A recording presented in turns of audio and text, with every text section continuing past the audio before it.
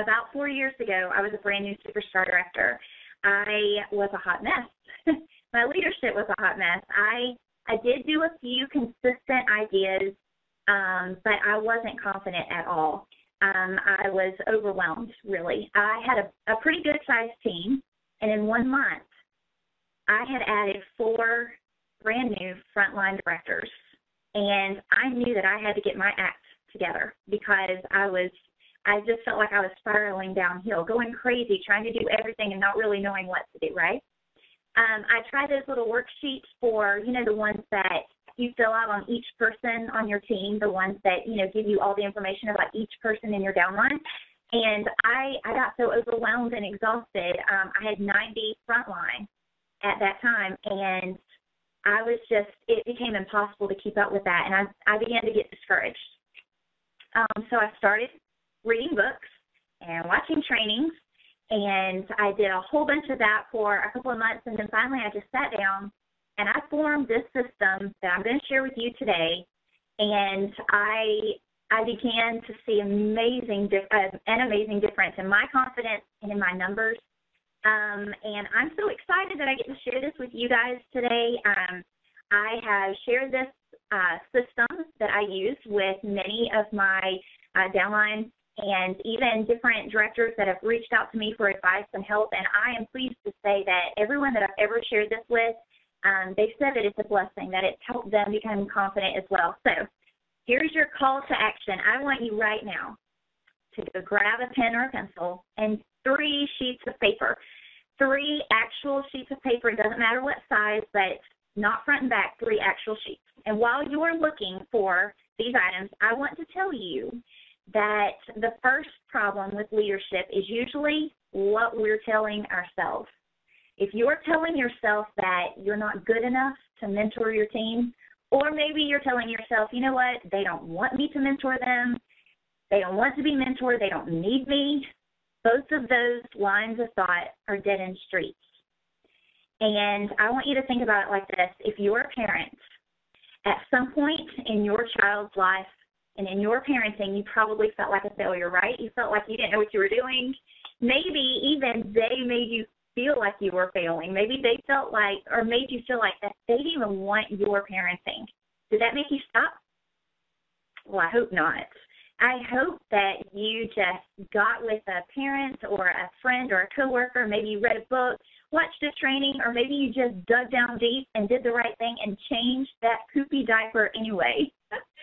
Well, your leadership is really not any different. You're digging down deep so that you can provide leadership for your team because they deserve it. Nobody said that you had to be the best, but your Scentsy children deserve your attention.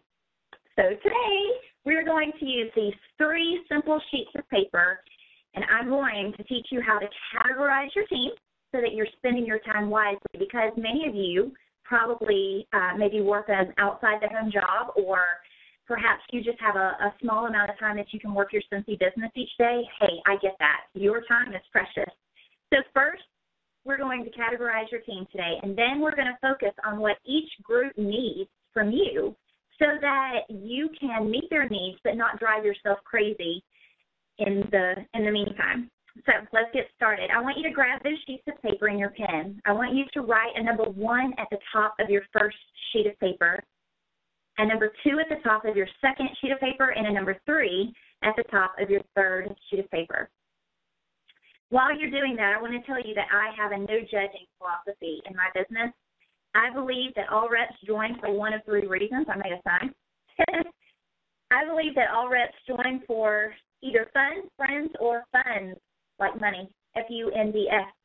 And I don't believe that it's our job to judge someone's motive for joining because, hey, this is their business. We're just lucky enough to get to be on this journey with them.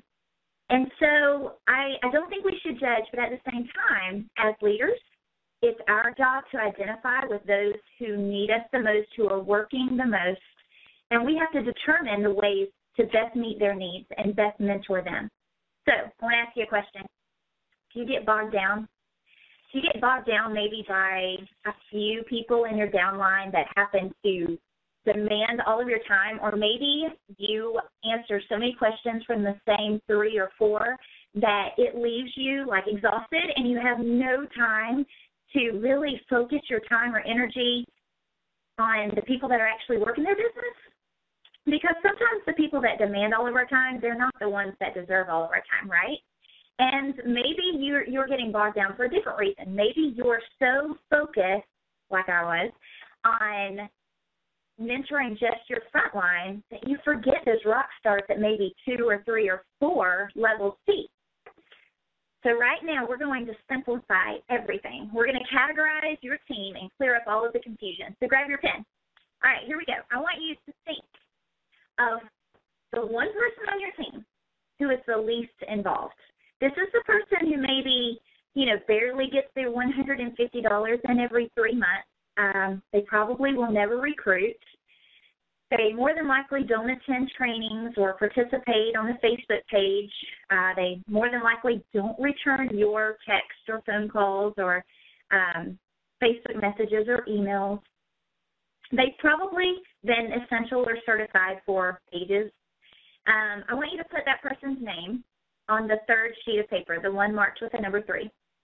Now, odds are that 70% of your team is going to end up on this page or in this category, and that is okay. They're in it for their own reasons, and they should not feel judged. All right, list number 2. List number 2 is a little bit harder to fill up because you've got to take your opinions out of it. You aren't the judge of who belongs on this page. Their actions are. Just because you believe that someone will do wondrously well in Scentsy and be crazy successful doesn't mean that they will. Or vice versa. Sometimes you can not really care for someone's style or not really love their personality, and they can grow to be extremely successful anyway. So I want you to take your opinions out of this. I want you to fill this list with people on your team that have the potential to be amazing. Perhaps it's the girl on your team that just got that brand new recruit, and you noticed that she added a picture to her website. Maybe it's the guy on your team that just reached out to you for ideas on how to get fundraisers. Usually the people on this list are going to sell somewhere between $300 to $400 a month in sales, and they may recruit maybe once or twice a year. And statistics say that probably about 20% of your team will fall into this category or on this list. These are the ones with promise. They just need direction. They need focus and guidance, and they need inspiration. Okay, so I want you now to think of the consultant on your team who is really working it. I mean, they're amazing. They're at every function and training. They're constantly placing orders. They're even snagging recruits. Hey, they may not be good at everything, but they're really working it. They're trying hard. They try to communicate with you. They participate with their Scentsy family. They hit promotions. They engage with their downline. Hey, you even hear them every now and then saying things like, man, I want to earn that trip, or, man, one day I would love to do Scentsy full-time. I want you to place that consultant's name on your first list. This is the cream of the crop. And statistically speaking, only 10% or less of your team will end up on this list. So Lee Iacocca has this quote that I love. It goes like this: if you want to make good use of your time, you've got to know what's most important and then give it all you've got. Are you holding back because you don't really know what's most important when you mentor your team?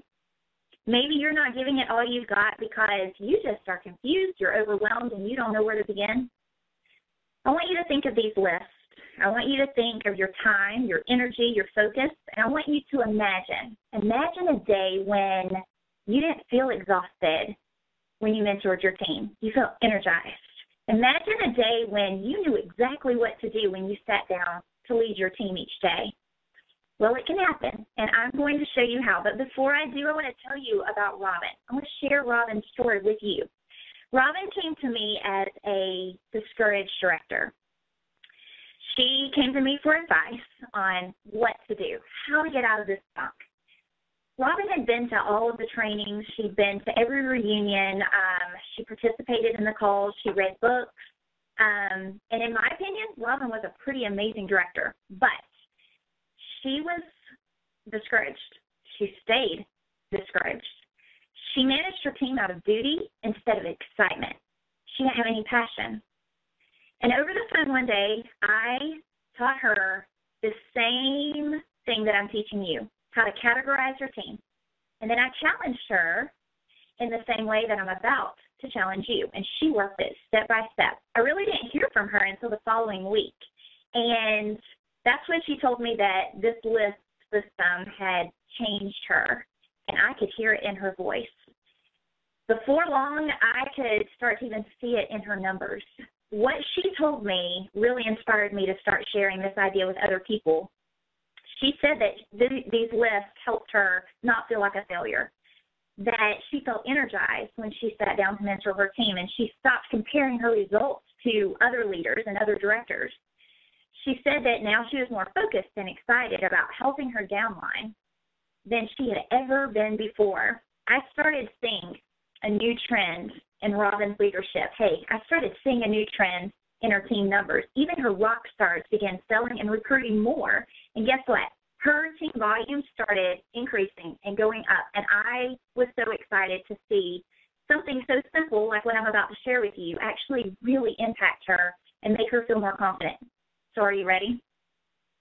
Do you want to feel brand new like Robin did? Do you want to drastically change your leadership for the better?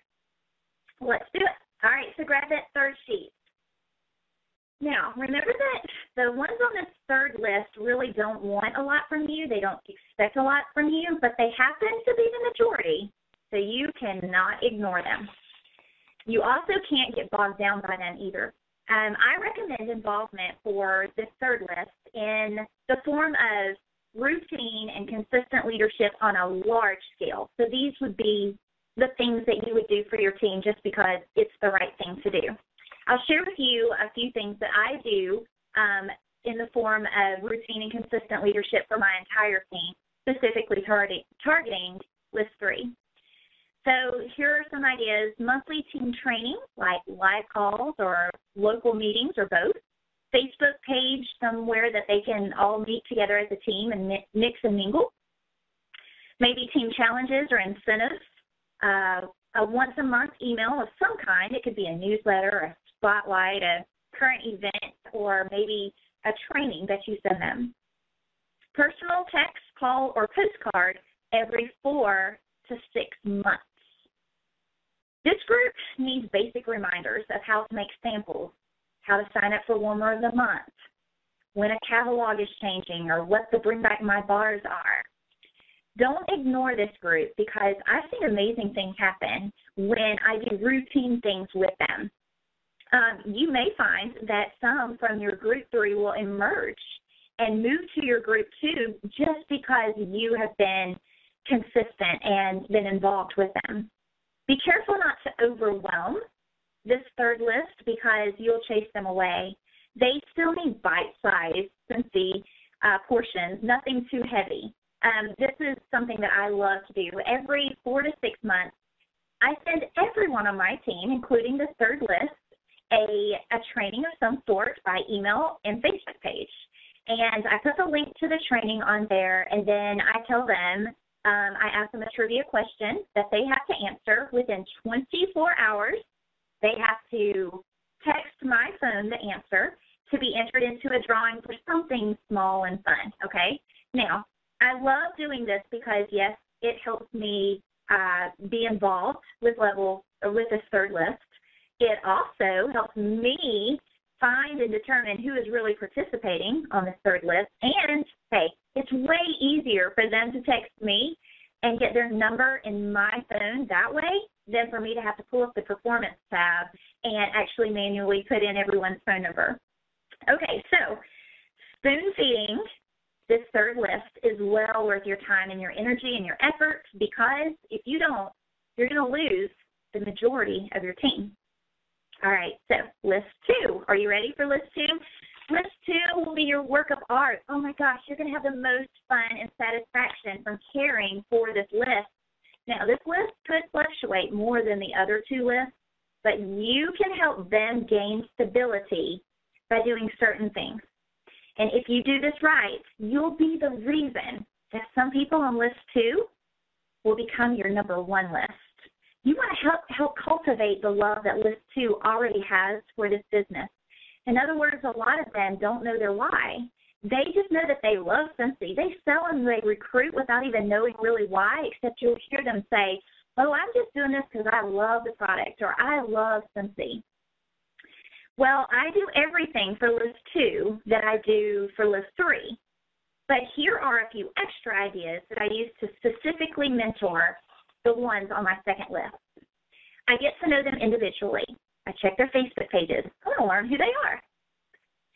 I encourage them to determine their why and to share it with me so that I can better mentor them. I personally invite them to set up a Voxer account. It's a free app, Voxer, and I tell them that I want to stay in communication with them, that I'm, ready and willing to help them succeed, and that they're special, and I want to help them along this journey. I also love to do this. I love to ask their opinions. List 2 would love to share opinions with you. So sometimes I'll reach out to someone on list 2 and I'll say something like, hey, Susan, it's Laura. I'm thinking about doing a paint party at our next team meeting. What are your thoughts on this? I love to pick their brains and get their ideas. I also design my team challenges and incentives with this list in mind. And then one of my favorites, I love praising people. I praise list 2 a lot. I praise them for the small things, like, here are a few ideas. Carrie, I love your website name. You are so creative. Or Mandy, hey, thanks for sharing that Facebook tip. I really love that. Or you could say something like, Barbara, oh my gosh, you've hit $300 every single month this year. You are amazing. Nice, consistent sales. Or you could say something like, oh my gosh, Sarah, you're killing your PRV this month. Man, you're even beating my sales. Rock on. It's the little things. Now, you can also share books and videos that help you along your journey, because odds are it's going to inspire them too. Say things like, man, this book really changed my outlook on recruiting. And I know you've mentioned that you struggle with the recruiting. Read this book. It may help you too. Or you could say things like, man, when I used to really struggle with my fundraisers, this training video helped me tremendously. I'm going to share it with you because I know that you're trying to launch your fundraisers, and I believe it would help you too. You see, list 2 will always feel inferior to list 1 because they're probably never going to see their name in lights. They're never going to make your top 10 in sales. They won't be your top 3 in recruiting. And they'll probably never earn an incentive trip. But you can make them feel amazing. You can make them feel awesome. You can empower them to dream big and jump their comfort zone. And all the while, you can build a friendship and a bond with them and learn their why. They need training. They do. They need training on topics like finding their why, how to grow their list of 100, how to organize their business, how to recruit outside of their zip code, how to improve their basket parties and their home parties, how to get fundraisers. You see, list 2, they'll be a sponge, but you have to come to them with the right spirit. Okay, so are you ready to write down some things for your first list? Your first list is significantly smaller. It's supposed to be. This is the list that's going to take up the majority of your time. You should communicate with this list weekly. You should know their spouse's name and other important facts about them. This group probably already knows their why. Do you know their why? Have they shared it with you? Get to know their why. More than likely, your future directors, the people that earn trips from your team, and even the ones that go to corporate events like Reunion and Spring Sprint, they'll come from this first list. So you need to get to know them. Here are some ideas that I use to specifically target and help me be the leader I need to be for my first list. I send them random inspirational quotes or pictures because they're really working hard and they could get overwhelmed or burned out. I Skype, FaceTime, or I call them once a week. I help them imagine their next promotion. I love doing this. So you could say things like, hey, Maria, you're so awesome. I can already imagine what kind of director you're going to be. I invite them to become guest speakers on calls and trainings that I do. I give them personal challenges, and I do it with them. I love reaching out to someone on my first list, and I love saying things like, hey, Kelly, I need your help. Will you please do something with me? Maybe one day this week, you pick the day. Let's both of us start the morning off calling 5 people each, and let's see who can get a home party first. I need home parties. You know, it's all about engaging with them and making sure that they remember that, hey, you're out there doing the same thing they're doing, and you can make it a lot more fun by doing it together. List number 1 need encouraging. They need encouraging just like list 2 and 3, but encouraging in a different way. So I like to encourage the people on my first list to get out of their comfort zone by taking on leadership roles. So I will ask someone on my first list, anytime I have to be out of town or like while we're going to reunion, I'll ask someone on my first list to be like hall monitor, okay? So on my Facebook page, they're going to be hall monitor. They're going to add an inspirational quote. They're going to maybe share a YouTube video that they found that really was awesome. Maybe they might need to delete some negativity that might pop up. They also could, just stir the Scentsy spirit up any way that they feel that they can. This elite group, this elite category or list, number 1, they do need individualized training, but they're going to get it mostly from communication one-on-one with you. They need training on topics like how to lead effectively, how to go from good to great, the power of no, learning how to inspire others, and things like that.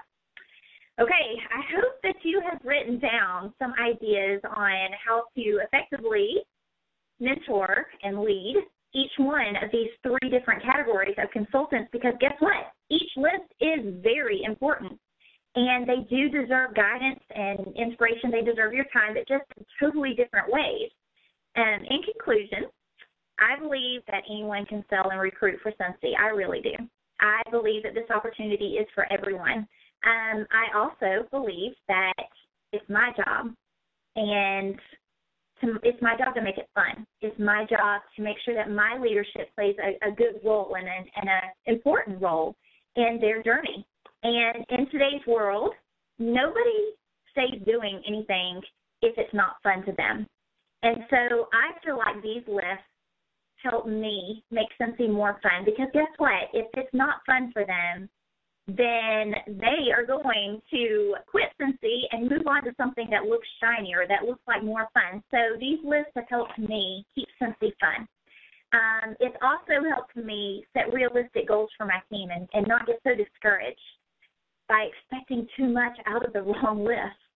I haven't gotten overwhelmed as much since I use these lists. I don't get as discouraged, so I challenge you. I want you to sit down with your team, whether it's 1 or whether it's 21 or whether it's 200. I want you to find a category for every single person on your team. Work your list. Make notes on your list. Hey, highlight the ones that are the ones to watch. Maybe you see someone that's emerging from that list, about to hop to the next one. Highlight that person's name. And then don't forget to edit your list, maybe every 3 months, every new quarter, because, life happens. People change. And guess what? Even list 3 people can change. So I hope that you now feel more empowered and more confident as a leader. I hope that you'll start working these lists, and as you start getting consistent with your actions, I hope that you build confidence, and I pray that your team volume doubles. All right, that's all I've got.